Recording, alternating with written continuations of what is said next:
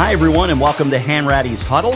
Nice to have you with us. I'm Rob Adams. Terry Hanratty across the way. Dave Jeromeo away on assignment. Isn't that the best way to put it? And that's with pay, too. Oh, he gets paid for this. Oh, yeah. That's a good gig. All right. Attaboy, Dave. Go make the money. Terry, I think the first thing for me is the Steelers. I have to go there. I mean, do we have to talk about it, though? Should we ignore it? No, I think we definitely have to talk about it. And, there's a certain thing. Go back to our first Super Bowl. Defense carried that first Super Bowl. Yes, it did. But we scored also. Oh, yeah. I mean, the defense got us the ball in a good field position. Franco ran for which is what you're supposed to do. Right. Franco ran for a record in that Super Bowl at the time. So, yeah, you guys moved the ball. We moved the ball, and we scored a lot, and we took pressure off the defense. Right. The defense was the big catalyst at that point. But now, I mean, the defense is carrying them, and I don't think the defense is that good. I think they're good, but I don't think they're a team people that can carry it for the whole season.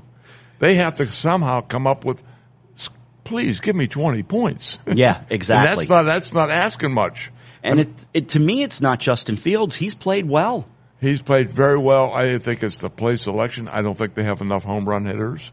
They don't. I think Pickens is very good.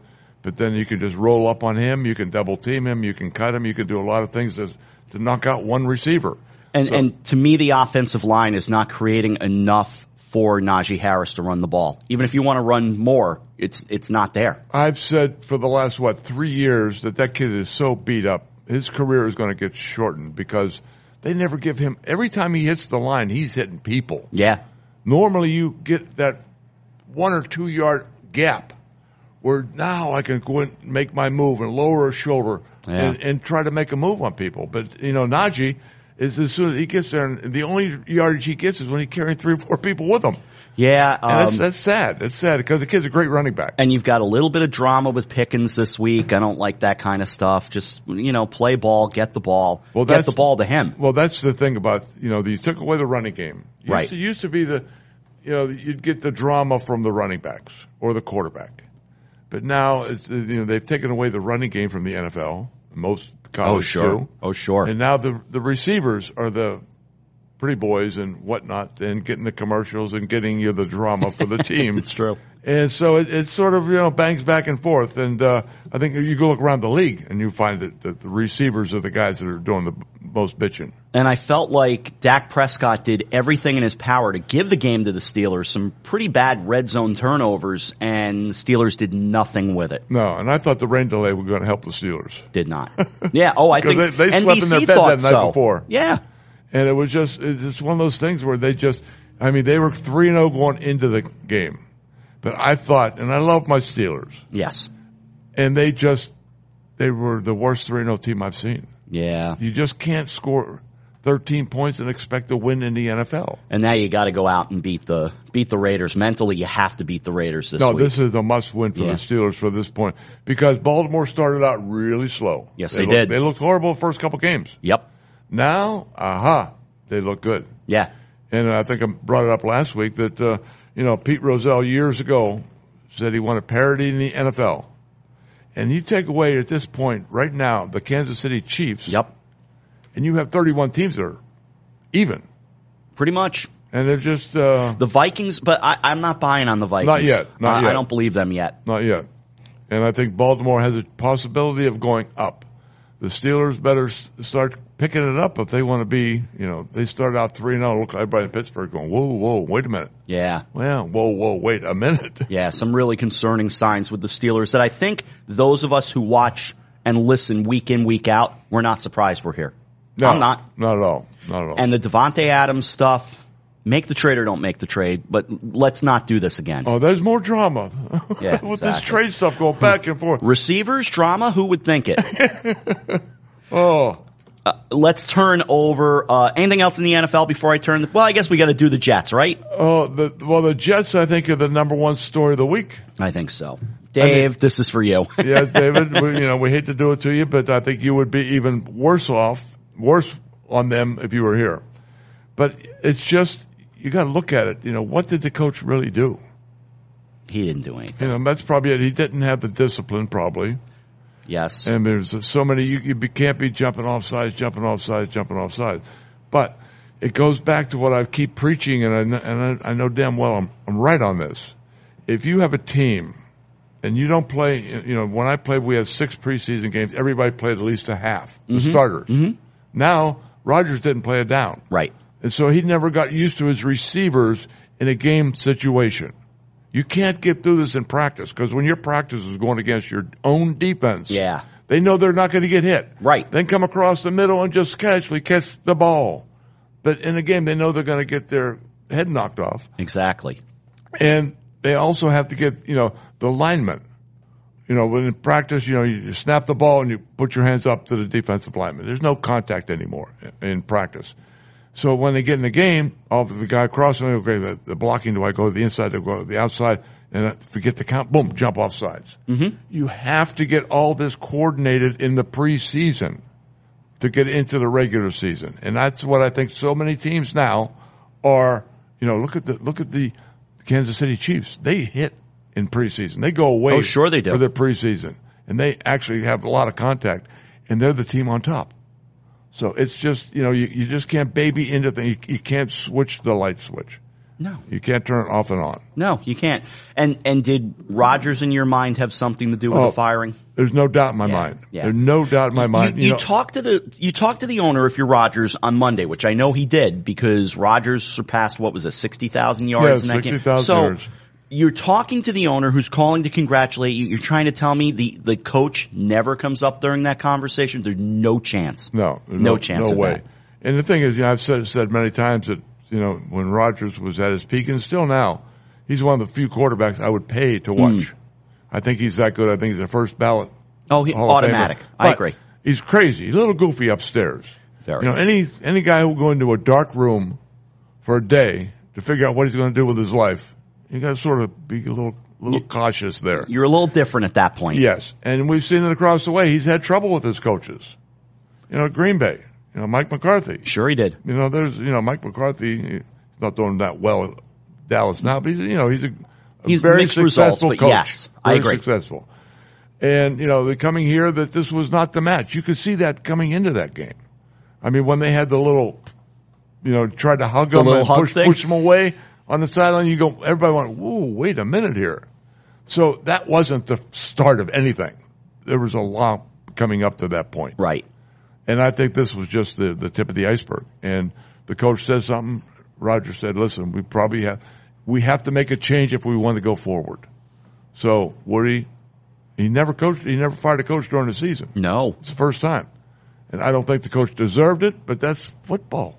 I mean, that's sports. Yeah, I thought Saleh would finish the year out, but not the case. I think it's such an age limit you can have that some go over the hill real quick, players. So I think he realizes he has this window of opportunity where Rodgers is going to play this year, maybe next year. So I have to utilize him this year. So I've got to make a decision. And there it was. Yeah, the Jet situation gets a little shakier, but look, winning can cure all that. Last time, did you hear this little stat about the last time the Jets fired a coach in season?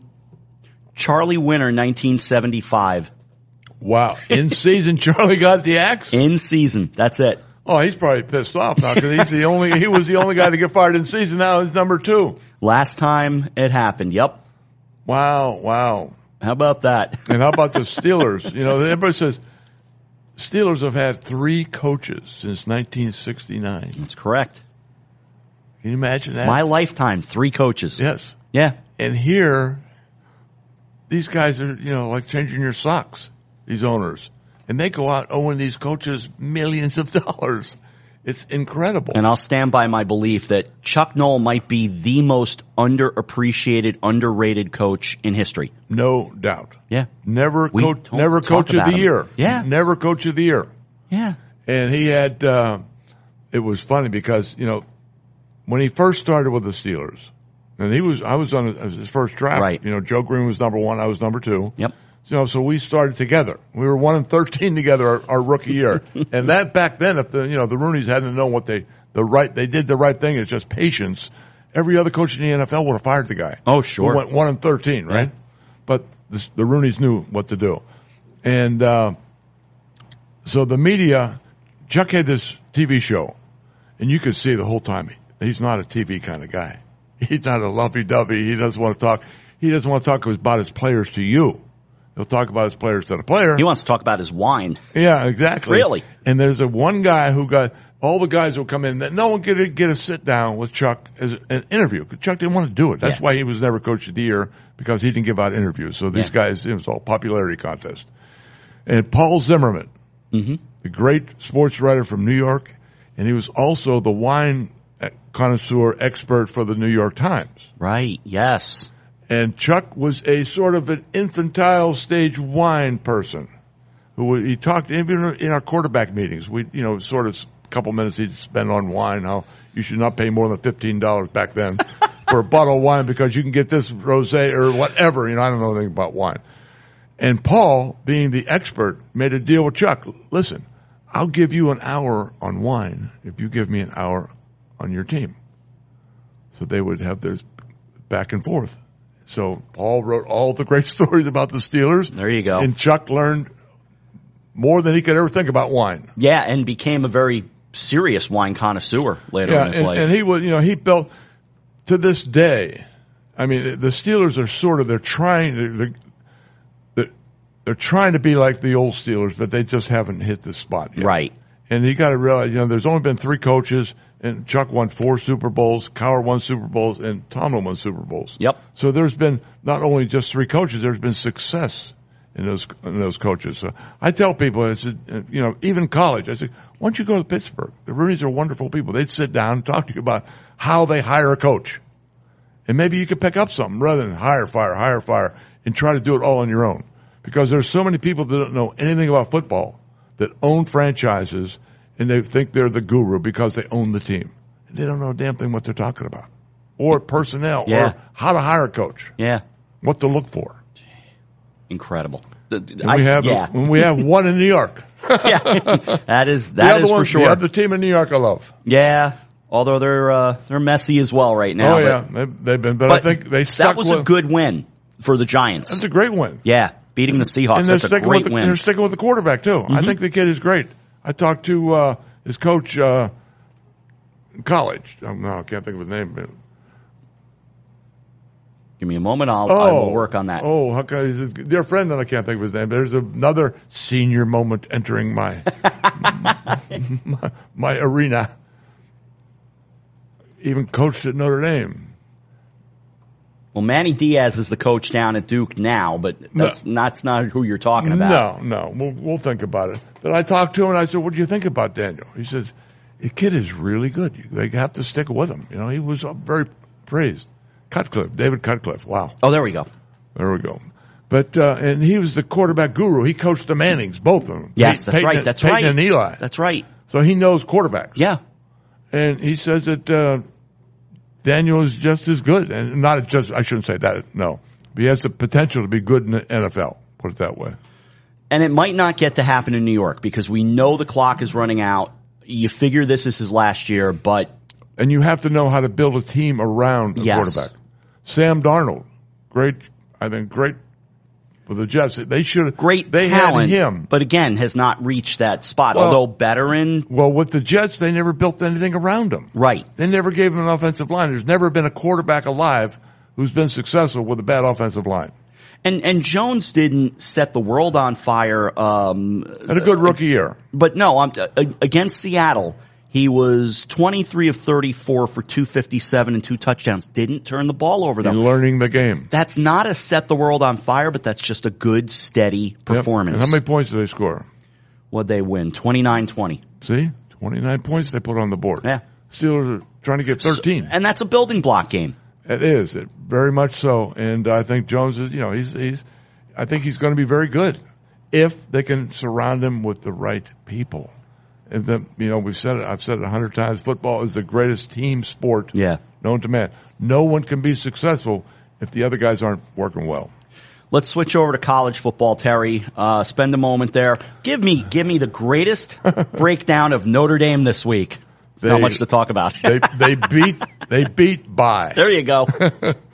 No, but they desperately needed it because they are beat up. But the bad part about they are beat up to the point where these guys aren't going to play this year. 60% of their offensive line that started the season are gone for the year with injuries.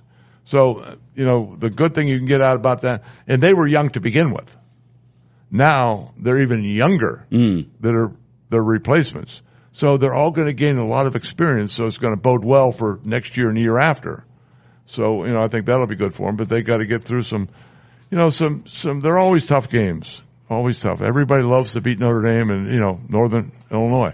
And I tried to build them up, to make that loss not so good, but then they haven't won a game since they beat Notre Dame. So Buffalo beat them. Connecticut beat Buffalo, which means Connecticut's better than Notre Dame. Connecticut will be the national champion. There you go. How about Alabama? Spend a moment there. I mean, one of the great things was the pregame show with Nick Saban. Yeah. When he was talking about Vanderbilt. And he said, if there's one place you want to go in the SEC where you're going to feel like the home team and you're going to get not a problem whatsoever, that's Vanderbilt. And a couple hours later, how'd that work out? Vanderbilt kicked their ass. Yeah, they kind of did. They really did. Yeah. And then Malachi, the two things that really upset me in that loss. I was happy for Vandy. Sure. Clark Lee is a former Notre Dame coach. He was defensive coordinator under Brian Kelly. Yeah. At Notre Dame. Yeah. And when you go into the victory formation, and out there people know when there's 20 seconds to go on the clock and quarterback's grabbing the ball and taking a knee. And usually the offense and defensive lines just sort of stand up and touch each other. Yes. No contact whatsoever. Right. Alabama fired out on Vandy and knocked two guys on their butt. I'm going, what's this all about? Then the official places the ball. Yes. And Malachi Moore, who's going to be a number one draft choice next year. He's a good player. Yeah. He comes up and he just kicks the ball away from the official, and the official throws the flag up in the air. And he's yelling and screaming. I want to say, hey, pal, I want to grab him, pull him aside. Where is that energy during the game? That's a great point. Why are you yelling and screaming and jumping around now? You got to pull him aside. You're a much better football team than Vanderbilt on every day except for today. Mm-hmm. Because you didn't play, pal. Yeah. You better get in the locker room and start thinking about what you're going to do next week. And, that drove me crazy. But in his defense, I saw, and he came out and apologized. And I saw the apology, and he looked like he was sincere. So we'll cut him a break because I think that's the first time he's gone crazy on And us. a kid in an emotional moment, you can cut him a little bit. Like you said, the emotional moment. See, first again, time. The coach. Yes. If I was the coach, or Bear Bryant was there. Oh my God. And you see that, you call time. The game's over. Yeah. You just let their call. You call timeout and you get him off the field. Yes. And you put someone in. They tried to substitute and he wouldn't get off the field. So the substitute had to go back to the bench. That's a bad You call look. timeout and grab him and take him off the field. Then you let the other kid play. Sure. I mean, you cannot allow that because that really infects the team. Sure. Oh, no question. The younger kids, especially on the team, are looking at question. Malachi. Here's the All-American. Boy, look at it. Is that the way you're supposed to act? What are we doing? Mm-hmm. No, that's not how you act. So.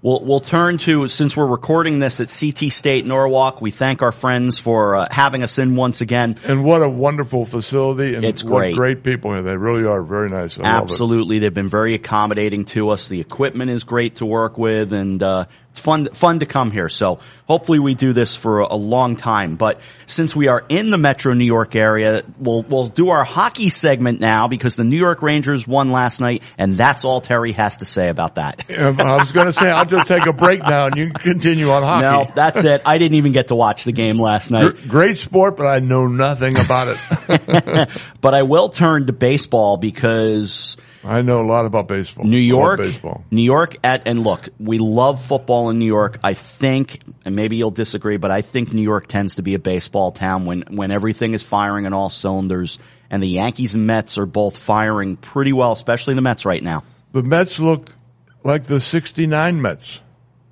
I mean, they are winning. They are come from behind victories. They're incredible this year. They're never done. And they're doing it against Philly now, and they did it, knock Philly out of the race. And it was just, I was out to dinner last night and I looked up and it was 1-0. Mets are losing. 6th inning. I'm going, good pitching duel. Yep.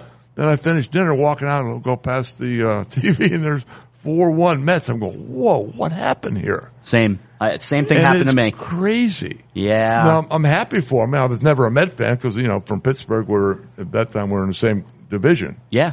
And, but they're doing well. And my second team is the Yankees, and I love the Yankees. And, they're sort of that mystery team. They are. Usually they're the Bronx Bombers, but, Bronx occasional bomb now. Bronx once in a while. An occasional pitch now. The pitching staff, sometimes the bullpen looks great, sometimes the starting pitcher looks great. It's hard to put together. And, last year I gave everybody a pass because they had a lot of injuries. Yes, they did. This year, they've been pretty healthy.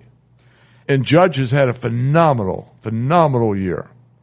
But in the postseason, there's some guys that just don't hit in the postseason. And right now, Willie Mays, who the World Series MVP is the Willie Mays Trophy, which is, all due respect to Willie, ridiculous. Willie was not a good postseason player, and right now, neither is Aaron Judge. No, he's not. And something, baseball's streaky.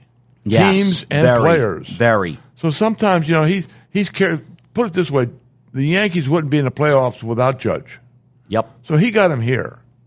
So is he not performing like he did in the past? Maybe this is his time to go into that bad streak.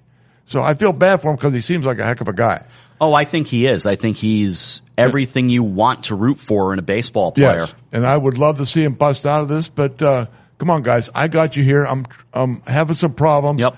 Carry me for a while. I carried you for 162 games. And by the way, and because people get on me because I'm pretty tough on Met fans because I think it's a difficult fan base. I'll go no further. I love Dave. Dave helps me support the Mets because he's a good Met fan. Yes. He's a very good. He's a good sports fan. Very good sports fan. Dave is very rational.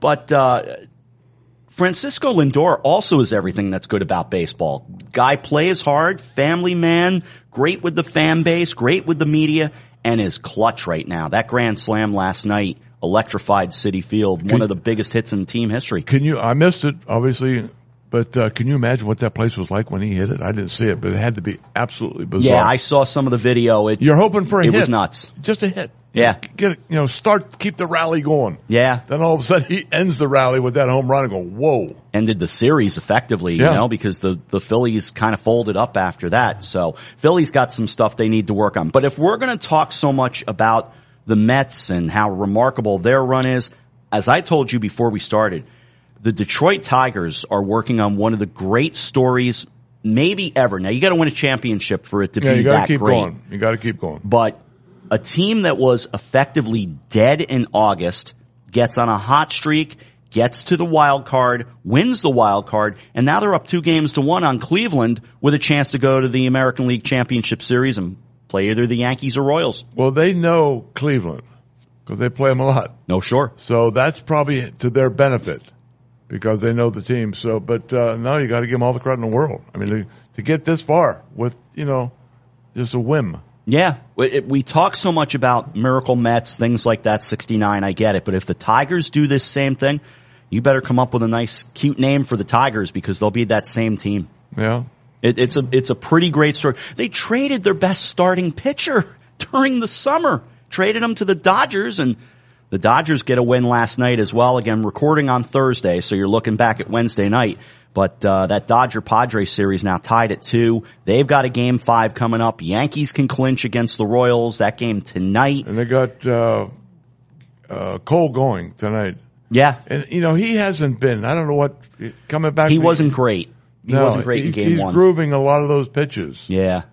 And, he's a former Pirate. Yeah. Oh, There's yeah. a lot of former Pirates out there. Yes, there are, sadly. Don't get me into that one. But, I'd love to see you get going on Bob Nutting, the owner of Nutting. I mean, I cannot. Well, he's collecting a lot of money. Yeah, he's not collecting nutting, that's for sure. I'll tell you, the Mets, the Yankees, the Red Sox, the Dodgers are all giving nutting money because they go over the salary cap. Yeah, it's bad. And you got to pay the guys on the bottom of the run. He's collecting $50 million a year. Yeah, I mean that team should be taken away because it's a good baseball town. If you win. Oh, it's a very good baseball town. I'm glad Steelers you said that. Steelers like winners. Or Pittsburgh likes winners. And, you put some wins out there, and we've had so many really great pitchers. We got now with Skeen. Mm-hmm. Everybody's, the joke is now he's going to look great in pinstripes in 3 or 4 years. And, that's probably what's going to happen because they're not going to be able to pay him that $300 million that, he's going to demand. It's a shame. It really is. Pittsburgh is a great, great sports town. And maybe this is the right podcast to say that on. I don't know, but it's a great sports town. Yeah, it really is. And they have the best baseball stadium going. I mean, pretty much. Everybody that goes there. Close. Everybody goes there, tells me. Even guys from New York who are cynical and, protective of my hometown. And, they built it right. They didn't build a big, colossal 50, 60,000. You don't need that for baseball. Right. You need that 35,000 seat stadium where everybody is going to, get a good seat and want to go to the games. And, Skeen is drawing 10,000 seats more. Oh, sure. Every time he pitches. Sure. Wow. I mean, if I lived out near Pittsburgh, I'd want to go just to see him pitch. Why wouldn't you? Yeah. Absolutely. Why wouldn't you? Before we turn this into a supersized edition again, like we did last week, which was great, fun. The viewers are getting, or listeners are getting a bang for their buck. We get on a roll. That's a beautiful thing. Anything else you want to hit on before we wrap this one up? No, we're good. I think we're good for the week. We are good for the week, and it'll be a good week. College, NFL, all of that. Terry's going to go watch some hockey. The NBA is getting ready to start. No, but it is a great, busy time of year. Hockey, but I never grew up with it. Right. But it's arguably the best sports time of the year. Everything's going on. Everything is happening right now, so enjoy sports. You know what? Let's do a second on this very quickly. Even the WNBA is getting ready to wrap up. Yeah. They're getting close to a championship. Can everybody pump the brakes on the drama in the WNBA?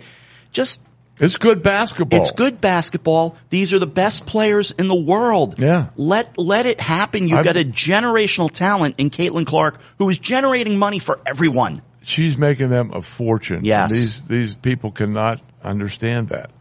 If it hadn't been for her, they wouldn't have signed these big contracts. You're bringing eyeballs to the sport. Bring a lot in there. And these women are great basketball players. They're fun to watch. People tune in the game. Yep. I mean, it's really, I really got into, living in Connecticut. Mm-hmm. I got into women's basketball because of Gina Auriemma up here at UConn. Sure. And I still say that Diana Taurasi is the greatest woman basketball player ever. And I think she's the only person that might be able to play in the NBA. Only female. She'd have a shot. Yeah. She's that good.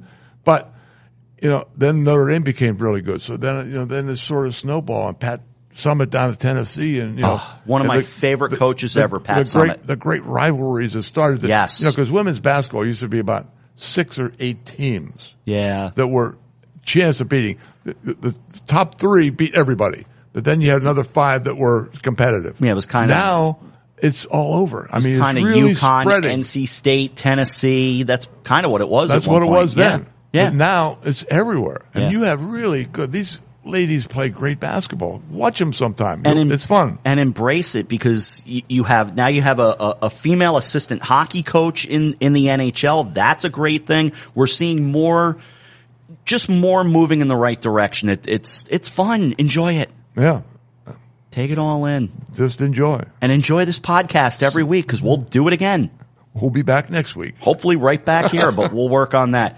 All right, that'll do it for this edition of Hanratty'S Huddle. We thank you for joining us. Dave Toromio will be back with us. He's still off on assignment making the good money. For Terry Hanratty, I'm Rob Adams. Have a great day. We'll talk to you next time.